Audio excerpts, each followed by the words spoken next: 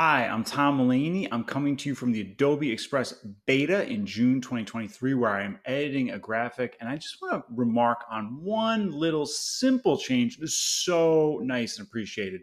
It's called background color. It is so conspicuous in this new beta.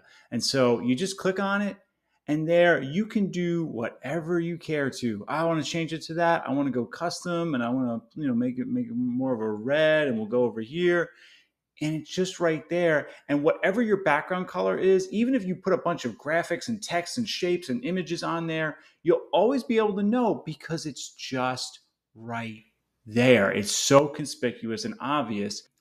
And you can choose any web color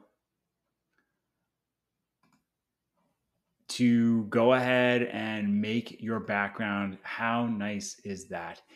If you have any questions about background color in the Adobe Express Beta, please comment below or tweet me at Tom E. Mulaney. Please like, share, and subscribe. Thank you so much for watching.